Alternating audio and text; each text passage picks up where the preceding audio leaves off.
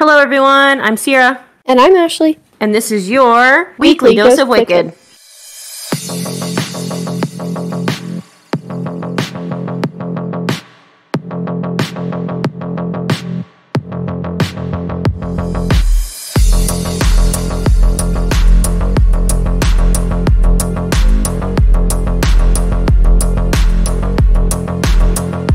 What is up? Welcome to your Weekly Dose of Wicked. That was a lot. I know, it was. It was good. Well, I was listening to last week's episode, and I sound a little grumpy, so I was trying to bring full energy this week. Okay. Well, I appreciate that. You did sound grumpy last week. I was grumpy last week. Remember, it was a bad week. So this week, much better week.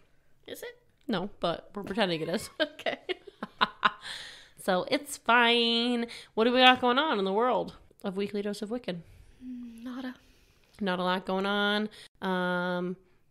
Monday we'll have a bonus episode on the Patreon. If you guys want to check that out, then you should go to www.patreon.com/weekly dose of wicked, where you can sign up for one of the Patreon tiers and you can become a honorary pepperoni patroni. Woohoo! So do it. Do it now. Other announcement we can probably announce. The Etsy shop, that's going to be shutting down soon. We've unanimously, as in Ashley and I, agreed that it's not really super beneficial and it costs us money and we don't get a lot of orders off it. So if you guys want something off the Etsy, go ahead and grab it while you can before. I don't know why I said can like that. Well, you can. Go ahead and grab it while you can. That's my Yankee coming out. That was weird. Go ahead and grab it while it's available. Because, yeah, I mean, we did that so that, you know, people could buy our merch, which is great, fabulous. We've definitely got some orders off it. But we don't actually make any money off of it, and we have to pay for it every month. So we just feel like from a business aspect, it's better to go ahead and shut her down. Yeah, and we haven't gotten any orders in a while anyway, so... Yeah. And it actually cost us money for you guys to buy things, so... Yeah, it does. Sometimes we make like $1. Sometimes. But most of the time it costs us like $1 or $2 to actually fulfill an order, which is fine. We don't mind doing that. But if we're not getting orders, it's just really not worth it. Right. So if you guys want to order anything, go ahead, and that'll probably be shut down the next couple weeks. I'd say so. Yeah. I'll give it. I don't know. We haven't decided yet. I'd probably give it mid-July maybe. What do you think? I don't know. What's the date today? Today's the 14th. It's mid-June, but this episode's not going to come out until the 21st. So I'd give it, we'll give it till like mid-July. Yeah, that works. I'll say. We'll give it till the middle of July. So if there's anything on there you want a cup, you want a shirt, you want a sweatshirt, any of that stuff, go ahead. Order it up before it's gone forever. I mean, we might still do merch again, like later. Just like do like drops. We'll see. We'll see what we See decide. what the future holds for us. But yeah. Other than that, there's not really much going on. Nope. So go to Patreon, sign it up if you can't get enough of us. We haven't gotten any bad reviews lately, so that's nice. Just been living our lives. Podcasting away. So tell us how much you love us. Leave us some rating and reviews. Yep. Follow us. Head on over to Apple Podcast. Head on over to Facebook, Twitter, Instagram, YouTube, TikTok. All those things. Give us a like, give us a follow, give us a subscribe. Whatever you got to do to show us some love. And with that being said, you want to jump in this case? Sounds good to me. I gotta be honest here. It's a little bit of an Ashley case. Oh, yeah? Made me want to vomit. Well, then why'd you do it? It was interesting. Okay. See? So, have you ever heard of Florabama? Say that again. Florabama. Like Florida and Alabama? It's the Florida-Alabama border. Apparently, it's riddled with crime. They call it Florabama. I didn't know that. So, there's a show called Florabama Murders. Oh. So, I came across this case. It did not cross on the Florida-Alabama line. I don't know. I said line. The Florida-Alabama line. I don't know why it was featured on Florabama Murders. That's weird. But whatever. We're going to jump into it. Is it in one of those states? It's in Florida, but it's not on the border at all. It's like on the coast over by Orlando. You know how much I feel. You know how strongly I feel about Orlando. Yeah. So, I mean, if you know the geography of Florida, Orlando's nowhere near the Florida-Alabama border. No, not really. No, not even a little bit. But whatever, it's fine. We're going to jump on in. Okay. So, Deltona, Florida. You heard that right, Deltona. I've been there. Have you? I have. Okay, that's weird. Why have you been to Deltona? Because we used to stop there. That was our midway point to the Keys. Okay. When you guys went to the Keys without me, got it. Okay, we're not going to harp on that. Deltona, Florida. It's a city within Volusia County. Deltona is a suburb of Orlando. They have a population of roughly 95,000, making Deltona one of the largest cities in Central Florida. I didn't know that. Deltona is mostly residential. It is a middle-class community that functions mostly as a commuter area, as most residents go into either Orlando or Daytona Beach for work. Right. According to Detective Joe Riley of the Volusia County Sheriff's Department, there is plenty of crime in Deltona to keep them busy. Everything from home and car burglaries to missing persons reports. I did my own little research on Deltona. Okay. And according to neighborhoodscout.com, Deltona has a crime rate of 12 per 1,000 residents. It's not very high crime. No, I don't remember it being dangerous. I don't think it is. That's what I'm saying. So dramatized for the TV. I think it was dramatized for television because they were like, oh, middle class. There's also this lady on there and she was like, they had some houses, they had some businesses. No shit. Like, what else makes up a city? Come on. Right. But anyway, no, I think it was a little dramatized because when I looked into it, they have a crime rate of 12 per 1,000 residents. That's a pretty average crime rate based on the size of Deltona. So just for comparison, Orlando has a rate of 44 per 1,000. I believe that. Significantly more. Daytona Beach has a rate of 39 per 1,000. I believe that as well. Miami, Florida has a rate of 35 per 1,000. I thought it would be higher. Mooresville, North Carolina has a rate of 22 per 1,000. So Mooresville, North Carolina has more crime than Deltona. Okay. Right, interesting. Chicago, 33 per 1,000. San Francisco, 54 per 1,000. And good old Salisbury, North Carolina, where I live, is 46 per 1,000. I don't think you should tell everybody where you live. They know where I live. We've said it multiple times before. Okay. They know you live in Mooresville, North Carolina, and I live in Salisbury, North Carolina. And also we have a P.O. box in China Grove, North Carolina. That's true. I'm just being totally honest here. If somebody wanted to find me, they could do a quick Google search of my name. I pop right up. Okay. Finding people online is not that difficult. So yeah, but we shouldn't make it easier, in my opinion. Okay, well, too late. I've done it multiple times. We've talked about it numerous times. Okay. Doesn't matter though. Anyway, now you got me all messed up. I'm sorry. It's fine. Okay, but anyway, all of that to say, Deltona seems like a decent area, despite what the Volusia County Sheriff's Department apparently being kept busy. I feel like they're kept busy like the Mooresville Police Department's kept busy. Doing nonsense. Like when that traffic light was out and we were too busy to get there. And we almost died. Yeah, they were so busy, but I'm like, what are you doing? Because it's not high crime. Mooresville is not high crime. No. I would not say. But it's higher crime than Deltona. Yeah, 22. 22 out of 12. So, I don't know. They were too busy, though. There's a traffic light out. And Ashley and I were going to die. It was like a traffic light out on a 4-lane highway. And they were too busy to come direct traffic. Yeah. They were also too busy to scout the stretch of road to see if any other lights were out. They wanted me to call back to tell them if any of the other lights were out. Like, they couldn't send someone down the road to see what lights were out. No, why would they? It'd be easier for you to. Yeah. So anyway, that brings us to April 4th of 2013. Jimmy Schaeffer, a 36-year-old limo driver in Central Florida, was reported missing by his father, who resided in Pennsylvania. His father reported him missing after not hearing from him for a few days. He could just feel that something was wrong. They had a close relationship and spoke often, and it wasn't like Jimmy to go this long without contacting his father. Patrol headed out to Jimmy's address, where they find Jimmy's girlfriend, Candy Medina. She said that she also felt like something was wrong. She didn't report him missing, which to me is kind of weird, but okay. That is kind of weird. At this point, she had not heard from Jimmy for 48 hours. To me, that's kind of weird. If I hadn't heard from my husband in like an hour, I'm concerned about his location. It wasn't her husband, though, right? It was her boyfriend? It was her boyfriend. How long had they been dating? They'd been together long enough to have 3 children together, one of which was 16. Oh, okay. So, recanted. Yep. Continue. Yes. I say that later on. But yes, they've been together long enough that she should know his habits. If my husband is not responding to me for literally like an hour, I get concerned. Yeah. If you're not responding to me for like an hour, I'm concerned. If anybody in my life doesn't respond to me for about an hour, I'm concerned. So to go 48 hours without hearing from him, to me, that's a red flag. Yeah, that's kind of a lot. So as if this isn't alarming enough, when police speak to Tyler Schaeffer, which is Jimmy and Candy's 16-year-old son, they learn that Jimmy sent Tyler strange texts that very morning. Essentially, they say, I fucked up, don't call me, I need to lay low, don't call the police, I owe people money, I need to stay hidden.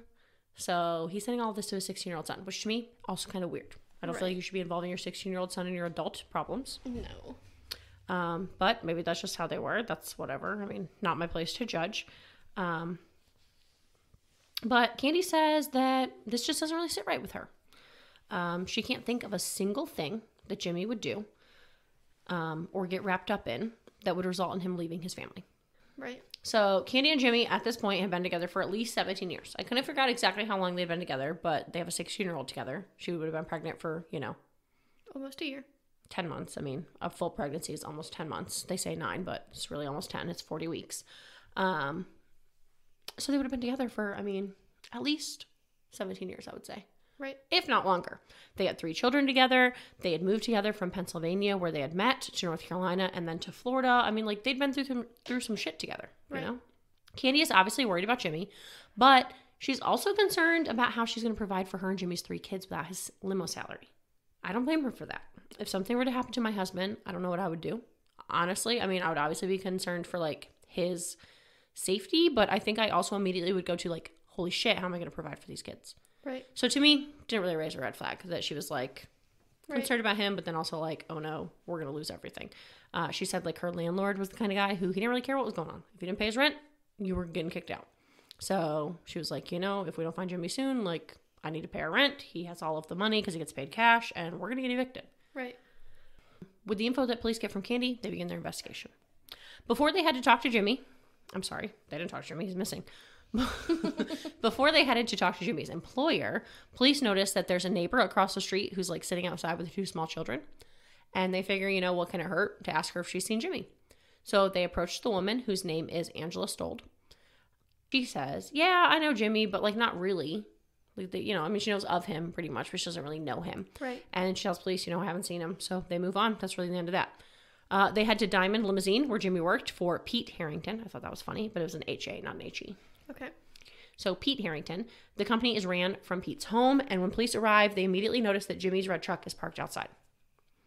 This is alarming not only to the police, but also to Pete. It wasn't like Jimmy to leave his truck at Pete's. Standard protocol was that Jimmy would come to Pete's in his truck, he'd pick up the limo, he'd go do his shift, and then he would return the limo very early the next morning. He'd take his truck and leave. He would give Pete the cash that he'd collected, as well as a GPS that he had, for the limo to use during his shift. And, that was really it. So it was weird that his truck was still there. Pete is very cooperative, and he agrees to go in for questioning. So Pete claims that he last saw Jimmy around 3 a.m. on April 3rd when he finished his shift. So that checks out with Candy's story. She last saw him 48 hours prior. He was reported missing on April 4th. So she saw him April 2nd when he left for his shift. And he would work until the early morning. He'd get off work about 3 or 4 a.m. after driving people, home from clubs, but not in a limo. So he says, last saw him 3 a.m., April 3rd. He had finished his shift. He came to drop the limo off. He gave Pete $410 cash. And he said that Jimmy seemed to be in an uncommonly good mood that night. I had to actually rewind and play multiple times because I couldn't decide if he was saying that Pete was in a bad mood. I'm sorry, if Jimmy was in a bad mood or if he was in a good mood. Because he was very much using oxymorons, contradicting himself. But I decided it was a good mood. Okay. So Pete says the last person that would have actually seen Jimmy, though, was the on-site limo mechanic. His name was John Brochu, is how I've decided that that's pronounced. It's Brochu. And I looked up a pronunciation, and it said Broshoo is how you'd pronounce that. So okay. Brochu, John Brochu. Sounds good to me. Pete said that John was unpredictable and that he didn't particularly like Jimmy. And he had told Jimmy to just kind of stay away from him and to not cause any conflict. It was better just to kind of ignore him and go about your business. So obviously John is called in for questioning. John says, yeah, he saw Jimmy that night. He said he saw him get ready to leave, but then a black 4-door sedan with very dark tinted windows pulled up, and he heard someone yell, Jimmy, get in. And then he heard another voice say, Jimmy, get in the fucking car. And then speed off with no headlights on. So this would explain why Jimmy's truck is still there. But it doesn't really give police any indication of where Jimmy might be. Right. And who these men were? Well, he didn't say men. He just said 2 voices. Oh, okay. He didn't say they were men. He just said that he heard 2 different voices. Okay. So just keep that in mind. Sorry, I heard male. Yeah, no, it was just 2 different voices. He didn't specify which gender they were, but he just said that they were different voices. Okay. So maybe he knew they were different because it was 1 man, 1 female. He didn't say which gender they were, but he said there was definitely 2 different people. He said also there were 2 people because he saw Jimmy get in the front seat, but he had heard another voice. So there was somebody in the back seat, that means. Right. John says he figured it was someone who Jimmy owed money to because Jimmy had a gambling problem and he owed a lot of people money, which checks out with the text that he sent to Tyler, their son, because he had told him, you know, I owe people money. Don't come find me. I'm in trouble. Police asked John if he and Jimmy ever had problems, and John's like, oh, yeah, hell yeah. I threatened to kill him last week.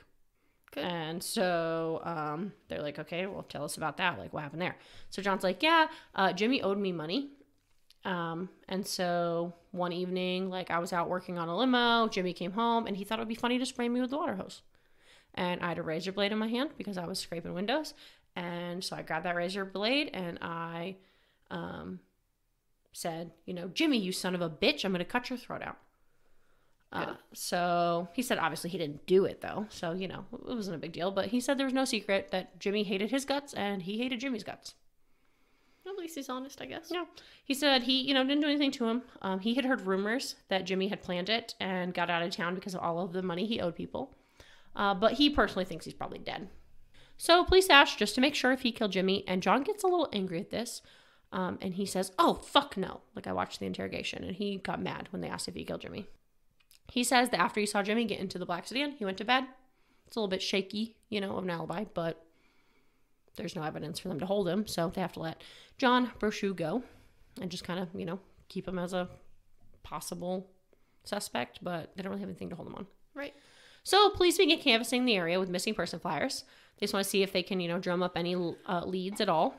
They receive word that Jimmy might possibly be hiding in an apartment complex close by or another neighborhood. They follow up these leads, but they turn up with nothing. They follow his last limo route, you know, based off the GPS. They talk to everyone that they can to see if anyone has heard from Jimmy. But again, nothing.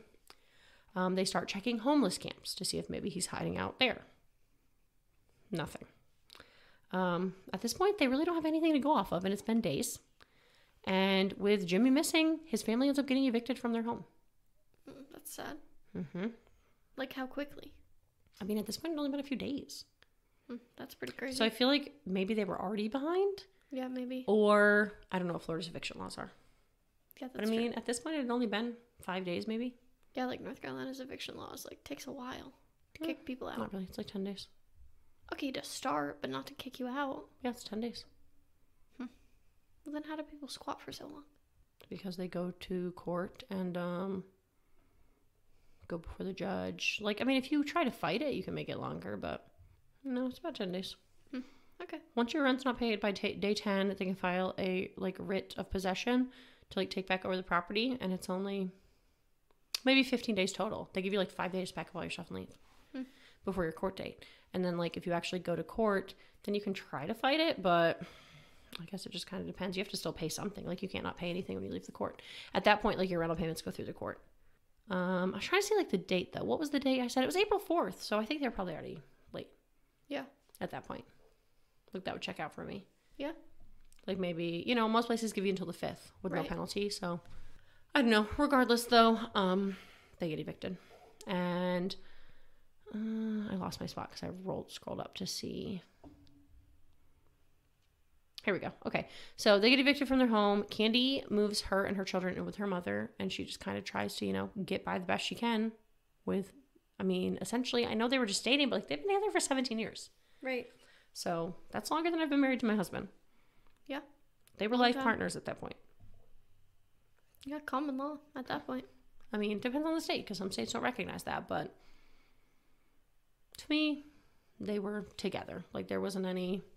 Basically married at that point. Yes, I agree. So after a week, police finally receive Jimmy's cell phone records. Okay. And his phone is actually active. And it's pinging off of a cell phone tower in Sanford, Florida, which is not too far from Deltona. Right.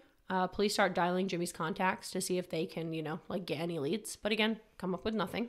They do, however, discover one interesting piece of evidence while they're combing through his phone.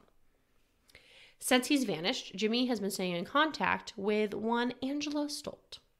You know, his neighbor who said she didn't really know him. Right. Police immediately head to Angela's, where she admits that she had been helping Jimmy manage his finances. Oh. It's kind of weird because she'll probably shouldn't know him. Right. So Maybe she just forgot. maybe. I don't know, though. It's kind of weird because Jimmy didn't have a bank account. So Angela actually allowed him to deposit his Social Security directly into her bank account. But she didn't know him. But she didn't know. That's sketchy. So he would get cash from his limo driver job, and he would give that money to Candy to pay bills and to like provide for his family. But then he also received this Social Security money, which went into this account that Angela had, and then she would give him cash in increments as needed. So obviously this is weird for police because she lied about even knowing him, and then also like, how well do they know each other? If Jimmy's trusting her and like depositing his checks, direct deposit into her bank accounts. Yeah. It seems like they had to know each other a little more than Angela was leading on. Right, more than acquaintances. Yeah. So another thing that's kind of weird is that Angela's number is saved in Jimmy's phone as neighbor. That's not suspicious at all. So when police ask her why, she says that Candy would not like Jimmy having her number in his phone. Why? But why? Right. So police ask her if she has any idea where Jimmy could be, but she insists that she has no idea. They ask her if there's any sort of a romantic relationship with Jimmy, but she denies it, says they're completely platonic. They do, however, find a text from Jimmy to Angela just days before where he asked her if he left his shorts at her house. But they're just friends. Right. So it's kind of weird he took his shorts off. They barely know each other. Kind of weird he took his shorts off at her house. Yeah, maybe. And left them there. So, I don't know. To me, it seems like they may have been a little romantic. Maybe. But whatever. Police are like, okay, cool. Can we search your house? And Angela's like, yeah, no problem. Come on in, guys. So, they do not find Jimmy. They do, however, find an absolutely repulsive home. They said the smell of trash was pungent. There's something unidentifiable, like splattered down the wall that at first they thought was blood spatter. But Angela's like, no, it's just barbecue sauce. Like that time I came into your house and there was a chocolate handprint on the wall. And I thought you were murdered? Yes. That was for my children, though. Okay. I cleaned it up. I know you did. It's not there anymore. Yes, Ashley was freaking out because she came into my house. My front door was unlocked, which never happens because I don't leave my front door unlocked. And there was... It was dark. There were no lights on. It was like, I don't know, 9 in the morning. And I there think it was later than that. I think it was like 10:30. I don't know what time it was. I was awake. I was in my bed awake. I had unlocked the door for you. Okay. Yeah, that's true. So I was like laying in my bed watching my computer. And I put like my AirPods in. You know, so like you couldn't hear the TV, but I was like watching TV in my bed. Right. And Ashley like came in looking like white as a ghost, terrified. She was like, oh my God, I thought you guys were murdered because I came in, front door was unlocked, house was dark, it's 10:30 in the morning, and there was like unidentifiable blood smeared on your wall, but it was actually chocolate pudding from one of the kids. Yeah. So like that. But this was in fact not blood. It was, they didn't specify. They just said that upon a closer look, it was not consistent with blood. It was probably a condiment of some kind. So probably barbecue sauce. She said it was barbecue sauce. She said it was barbecue sauce. It was probably barbecue sauce. Angela said, she was in the process of cleaning up, but police said that there was trash in the home and it had been accumulating for months. Like, we're not talking about like just a little bit of a mess. Like, this was like months and months of unkept like trash. Right. In her bedroom, she had no bedding on her bed. It was just really not a great living situation. There's no sign of Jimmy, though, so police are like, okay, cool, let's get ready to leave. But before they do, Angela admits that Jimmy had been to her house since he'd been reported missing. Interesting. Yeah, this really pisses the police off. Detectives on the scene tell her that if Jimmy winds up dead, they're going to show up with handcuffs, and to this, she slams the door in their face. Stand-up girl. So, obviously they're angry with Angela, but they don't have any evidence that she's done anything to Jimmy. I just personally feel like at that point, they 100% could have arrested her. Yeah. For like, I mean, not a fugitive, but like harboring. I would say for interfering with police investigation. Yeah. Like, she knew Jimmy was missing, and then she's like, yeah, he came to my house, I didn't report it. Like, I feel like at that point, you're... Right, you're interfering. And you're breaking the law. But they didn't. They let it go. So regardless, they continued their investigation, and on April 20th, 2003... Is that right? Was it in 2003? That's not right. 2013. I was like, that's not right. They moved to Florida in 2017. Or 2007. So regardless, they continue their investigation. And on April 20th, 2013, Angela's sister calls 911 frantically because Angela is threatening to kill herself. She has pills she's threatening to take and has apparently admitted to a crime. With this information, police are able to initiate the Baker's Act, which is an involuntary counseling for suicidal individuals. I think it's essentially like an involuntarily psych hold. Right, like 72 hours? Yeah, it's 72 hours. But I think that they just kind of try to make it sound better by saying it's a counseling. Right. But to me, it seems like it's a cycle. So Angela's taken into custody and she's transported into a facility for people being held due to the Baker's Act. And I said here it's a 72-hour hold. While being held, Angela decides that she's ready to talk to detectives. So that night, about 3 a.m., detective gets a call. He goes out there to talk to her. And at that point, she's like, no, never mind. I'm like revoking that. I don't want to speak. Like, whatever. She's pulling the Fifth Amendment. She doesn't want to talk. Okay. He's like, okay, well, sleep on it. Let me know tomorrow what you think. So she sleeps on it. The next morning, she's like, okay, I'm ready to talk. So they call the detective back out. He comes and she says, essentially what happened is it was just an April Fool's joke gone bad. Kind of weird because, like, it's April 3rd. It wasn't April 1st. I feel like April Fool's jokes are only good on the 1st of April. Right, that's the only day it's acceptable. Yeah. And even then, like, missing person, that's not really an April Fool's joke. Well, I feel like anything that resolves in, like, yeah, a person going missing isn't funny. No. But also, like, if it would have been April 1st, it would have been more acceptable. It's not funny, haha. It's funny weird. Yes. Yes. Exactly. But it's more weird that it was April 3rd, not April 1st. But whatever. She says it was an April Fool's joke gone bad. It's not the first time we've heard that, though. We heard that in another case, didn't we? Where it was just like a joke. Yeah, the girl and her friends, Kelly. Yeah, in the woods. Kelly Bullwinkle? Yeah. Yeah. But it wasn't an April Fool's joke. It was just No, it was just like a normal everyday joke. It was a joke. prank. It was just a prank, yeah. So anyway, that's what she says. And to police, this, like, doesn't make sense. So, like, please elaborate. Like, what do you mean? So she does go a little deeper into her story. Essentially, she says that she and Jimmy were just platonic friends, and she was helping him with his gambling problem, like she said. He was putting his Social Security money into an account that she has. It's her account. And she would help him to not, like, blow through it all with, you know, his gambling. But then it got to a point where he started to overdraw the account, which made her angry because it was her account, which makes sense. I'd be pissed off too if someone was overdrawing my bank account. Yeah. So it seems like maybe he had access to it. Like maybe he had the debit card. I don't really know, but he was overdrawing it. That made her mad. I mean, understandable. She says that Jimmy was trying to borrow money from her dad, which to me is also weird. I don't really run around to my platonic friends. I'm like, hey, let me borrow money from your dad. Right. Like that's kind of weird to me, unless maybe they were more than just friends. Right, I really try to borrow money from no one but my own dad. I mean, I just think it's kind of weird, like, if they're just friends. But, like, maybe if they were romantically involved, it wouldn't be as weird. Yeah, maybe. You know? I don't know. But whatever. She says that, so she wanted to get back at him for lying to her and for constantly overdrawing her account. So she hatched a plan. So on April 3rd, she texted Jimmy and she told him that she was going to pick him up and she was going to get him that money from her dad. Her dad was going to give him the money. So that's why he was in an exceptionally good mood. Oh, makes sense. He was getting a couple $1,000s from Angela's dad. So she went to Pete's with her 2 older children, her 16-year-old daughter and her 17-year-old daughter. So that explains, her 16-year-old daughter and her 17-year-old son. Okay. So that explains why John had heard multiple voices, because one was the son or daughter, whatever, and the other one was her. So they got Jimmy and they took him back to their house. Her kids went to bed, which also was kind of weird to me too, because she had 2 younger kids and then she had 2 older kids. Who was watching the younger kids while she was off getting Jimmy? So she took the older kids with her. I don't know. Just thought of that, but No one. They were probably in bed and she left them home. yeah, probably. So her older kids went to bed and she made a couple of mixed drinks for her and Jimmy to enjoy. Also, I don't know, just kind of weird. The whole thing to me is kind of weird. I don't think there's a problem with having friends of the opposite sex. But when you have to go behind your spouse's back, Yeah. that's an issue to me. And then also, like, I don't know that you should be hanging out with your opposite sex friends at 3 a.m. drinking. So to me, I just don't really feel like this is a friendship. I feel like it's more of an affair.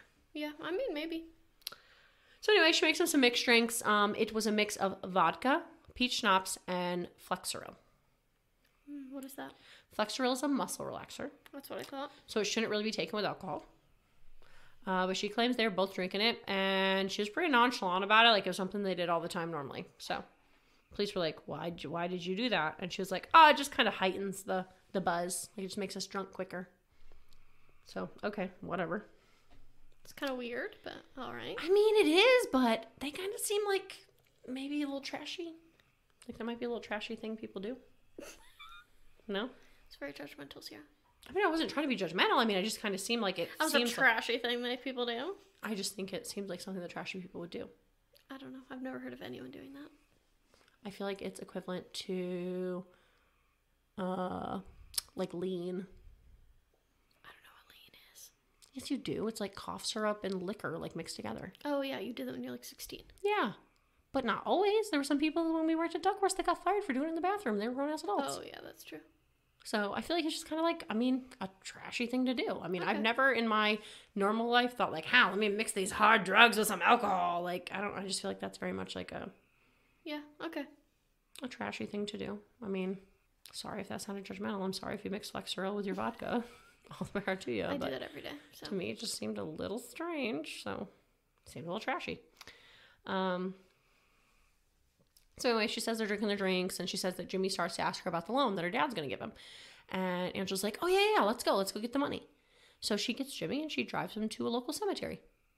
And Jimmy's like, what are we doing at the cemetery? And Angela's like, oh, we got like 20 minutes before my dad wakes up. I just thought maybe we could like chill and talk, whatever. And he's like, oh, okay, cool. In the cemetery? Yeah.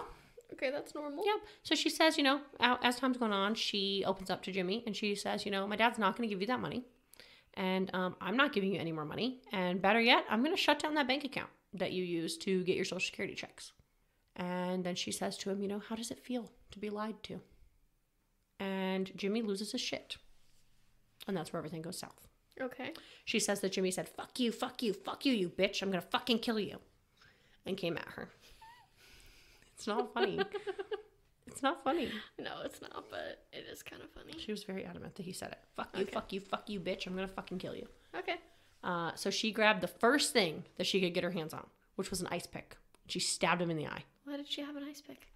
It's Florida. I think that's a standard thing you keep in your car in I Florida. don't think so, because I don't know if you know this, but Florida's hot. That's what the police said. When she said she grabbed the first thing she could find, which was an ice pick. Oh, okay. So she stabs him in the eye. But Jimmy's still fighting her. So she grabs some rope that she just happened to have in her car because her kids use it for climbing trees. Okay. And somehow, with this grown-ass man fighting her, she's able to wrap the rope around his neck and choke him. So once he stops fighting, she wants to ensure that he's dead. So she pulls that ice pick out and stabs him in the other eye. He didn't do anything, so she's like, okay, cool, he's dead. She then saran wraps his head to the headrest. What the fuck? Because she doesn't want it to flop around while she's driving. So she also just had saran wrap in her car. Why wouldn't she just put him in the backseat? Why would she have saran wrap in her car? I mean, that's super weird, super but weird to me. That she had I think saran saran readily wrap would be available. more likely than an ice pick. I don't know. I don't know. Seems more likely than an I don't ice think pick. any of those items should have been in her car. I mean, I could see maybe the rope. My kids climb trees all the time. They've never used a rope to do so. Okay, well, not for that, but I carried around rope in my car for like 6 months. That's because you don't clean your car out. Right. Okay. Clearly, she probably doesn't either. I mean, her house is dirty. Okay. So her car's probably whatever. dirty, too. Whatever. Okay. I'll go with it. But that's what she did. She saran wrapped his head to the headrest so that it wouldn't flop around while she was driving. Okay. She goes home and she parks in the garage. So by this point, I mean, it had to have been early morning. Because, like, she picked him up around 3 a.m. They went home, had some drinks. Like, by this point, it's early morning. Right. And she had said, like, oh, my dad won't be up for, like, 15, 20 minutes. So to me, that timeline, I'd say, like, 6 a.m. Yeah. And her kids are awake. So she tells her children, though, don't go in the garage. I hit a deer. And so her kids listen to that. She goes outside and she gets her smaller children's kiddie pool. She puts it in the garage. And then she uses her feet to push Jimmy's body out of the passenger door into the kiddie pool. And then she goes inside to watch TV for a while. Well, he's just chilling in the pool. Mm-hmm. Okay. Oh, he's dead, so it's not like he's going anywhere. And even if he was going somewhere, she stabbed him in the eye with an ice pick. Both eyes, so he can't see, like yeah, if he wasn't that's dead. But she needed to get some rest before disposing of the body, so she takes a nap. How long night she's had? So when she wakes up, she figures if she can make his body easier to transport, then she can get rid of it. So she dismembers Jimmy's body. This is where it becomes an Ashley case. So she dismembers Jimmy's body. I don't do very many dismemberments. So I also would like to make it known that I didn't know that this all was going to transpire when I picked the case. Okay, I didn't know you were this, too far in. I didn't know this was going down until I was too far in. So she dismembers Jimmy's body. And police are really disturbed by like how nonchalantly she's telling them all this. Like, it's just no big deal. She's like, yeah, so I had to make them easier to transport. So I started cutting them up. And they're like, well, where'd you start? And she's like, I don't know. I just started going, cutting them up with a saw. And they're like, okay. But it gets much worse than that. Because Angela says that her next step was she wanted to attempt to cremate him. So by doing this, she cooked him on the stove. What the fuck? In a pot. How is that going to cremate him? It's going to make him jelly. So they said, Why would you say that? Why would you say that? I mean, it's not going to get rid of his bones, though. No, it didn't. And they said, like, the police were like, how big is your pot that you were going to, like, a leg's a pretty big thing to get rid of. And she's like, oh, no. The larger limbs I put in the oven. I cooked those in the oven, and I cooked the smaller things in a pot on the stove. Yeah, no big deal. I do that, too. Freaking weird. Yeah. But probably the most disturbing part to police is that she says to them, you know, that first day that you talked to me, I was actually really surprised that you didn't smell him. Because if you would have just gotten a little closer to my house, you would have smelled me cooking him, essentially. And that it was like the worst thing that she's ever smelled. So this really pisses the police off because they're like, are you kidding me? Like, we were this close to this lady and like we didn't think anything of it. And like one of the detectives was like, I'm shocked I didn't smell it. Like, right. And if she wouldn't have confessed, they probably would have never found her. No. So she says she then took what was left of him and all of the evidence and she put it into trash bags. And with the help of her older children, she scattered the remains in trash bags all over the county in different, like, dumpsters. What a piece of crap. Made her kids help her. Yeah. So police ask Angela if she can show them where she disposed of the body. And she's like, yeah, absolutely. So they drive around and she points out all the dumpsters that she put parts of his body in. But, I mean, at this point, it had been almost 3 weeks. Right, so like, those dumpsters they're gone. There's nothing there. And she's like, oh, no, but there's one more place that we can check. And that is a wooded area where she disposed of some of the stuff from her car. So she drives them over there. And when they arrive, police immediately find the carpet from her trunk that she's ripped out, as well as remains of that kiddie pool that she used. So they're like, okay, this is starting to, you know, add up to her story. But they still don't have any body. But then Angela's like, oh, no, wait, there's more. Let's go to the cemetery. And so she takes them over to the cemetery. And she's like, yep, this right here, this is where it happened. And there's some trash bags there. And these trash bags have been ripped open by some animals. And Jimmy's body parts are scattered in this area of the cemetery out of the bags. There's a large pot, which lines up with her, you know, boiling him on the stove. There is a comforter and sheet set. Remember, her bed didn't have anything on it. Right. More than likely because it was part of the crime scene. Right. And while there's no ice pick, there is packaging for an ice pick that was purchased at Walmart. It was like a mainstay ice pick. So, police then takes police to... What did I say? Police? Yeah, police take police. Angela then takes police to a local park. A local park is what I meant. Get it out. Angela then takes police to a local... Just breathe a minute. Okay. Angela then takes police to a local park where she... Just close the computer, shut down. What the fuck is wrong with me? It's not funny. You're getting really frustrated. So what's wrong with me? I'm having like a serious issue with my brain. Okay. Last take. Ready? Angela then takes police to a local park where she instructs them to dig about 8 inches below a doggy poop bag dispensing station. And there they find Jimmy Schaeffer's ID and wallet. She has one more stop, another park, where she tells police that she's buried Jimmy's cell phone. This is weird to police because that's nowhere near where it's been pinging, remember? Right. But Angela's like, oh yeah, I can explain that. See, what would happen is I would take his cell phone and drive to Sanford and text people, and I would take the battery out and go home. So she's the one that's been texting people for weeks with his cell phone. Yeah. So she was texting Tyler, Jimmy's son, Candy, his girlfriend, telling him, don't look for me, whatever, I'm in trouble. Don't get the police involved. And she was also texting herself saying, I'm on the run, just keep the money, essentially like covering her tracks because she was still collecting his Social Security money. Right. So with the evidence, they're able to arrest Angela Stolt and charge her with second-degree murder. Luckily, Angela's children were not charged, as they thought that they were helping their mother dispose of a dead deer that she had hit. They were unaware it was a body. Oh. So. Okay, but at 17, I feel like you should know, like, oh, we're going to go scatter a deer around the city. Like, they should have known better than that. I mean, possibly, but... And I'm not saying they're at fault. It's totally Angela. She's totally at fault. No, I think that it's 100% she's at fault. And maybe they should have known better, yes. But, I mean, police are pretty confident that they didn't know better. I mean, it was black trash bags. Like, they're pretty confident that they thought that they were helping their mother, like, dispose of a dead deer. Okay, well. So, they aren't charged. The autopsy was not able to determine an exact cause of death because most of the body had been completely mutilated at this point. Right. They are, however, able to match Jimmy's family's DNA to the remains, so they are for sure that it's Jimmy's remains. The charges are escalated to first-degree murder, given the brutality, as well as the kill kit that Angela had in her car. You know, the saran wrap, the ice pick, the rope. Right. So her trial begins on December 1st of 2014. Angela's defense tried to claim self-defense, but that was quickly thrown out the window when the prosecution brought evidence that Angela had bought rubber gloves, plastic wrap, and saw blades an hour before picking Jimmy up. So she had this planned. It was not a joke. No, it was not a joke. They believe her motive was greed because as long as they thought Jimmy was alive, then she would keep getting Social Security checks. Okay, but Social Security checks are not that much. It's about $1,000 a month, so. That's not that much. I agree, but she thought it was enough to kill Jimmy over. And then on December 5th, 2014, Angela was sentenced to life in prison. So that's the end of that. So this is my thought. This is completely thought. There's no fact to back this.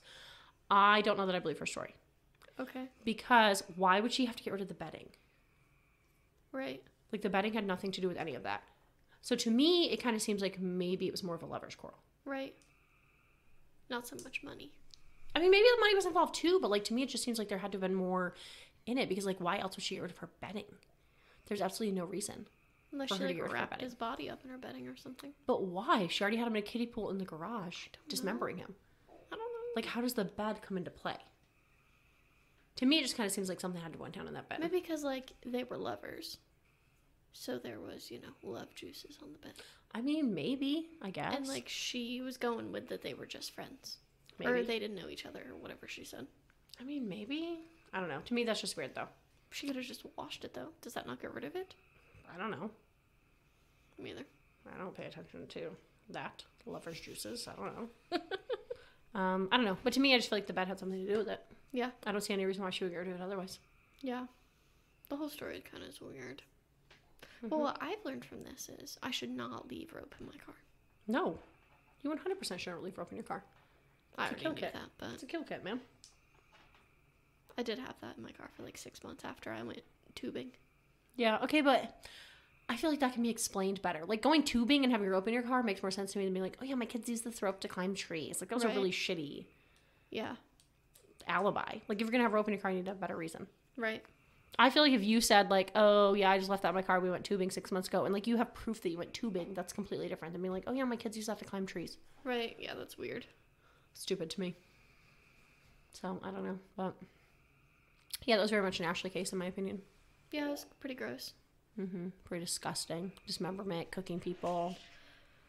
First of all, Disgusting. I haven't done very many dismemberment cases. That's not true. It is true. You've done more than me. Well, I might have done more than you, but I still haven't done very many. I don't agree. We got people being fed to pigs. We got people That's not cooking being dismembered. them. I feel like you've done multiple cases where they've like cooked them.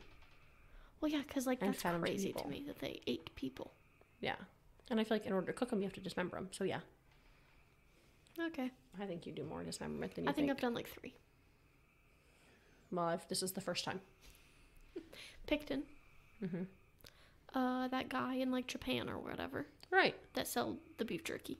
And And Joe, the cannibal. Yeah, that's it. 3. 3 too many. Okay, whatever. So when I was doing this, I was like, yep, Ashley's going to love it. I didn't love it. It's disgusting. It was quite disgusting. Now you know how I feel. Thank you. Thank you for that.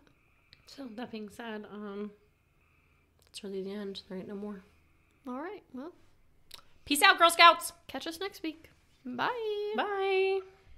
Hey everyone, thanks for listening. If you liked what you heard and want to support a small podcast, please give us money at www.patreon.com/weekly dose of wicked, where you can join one of our 3 tiers. At the $5 level, we've got the moderately wicked. For $7 a month, we've got the awesomely wicked.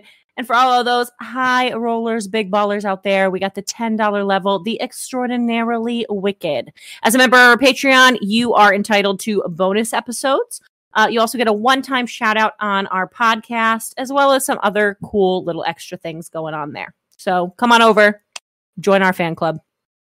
Feel free to give us a follow on Instagram at weekly_dose_of_wicked, or you can literally just search Weekly Dose of Wicked and we'll pop up because we're the only ones.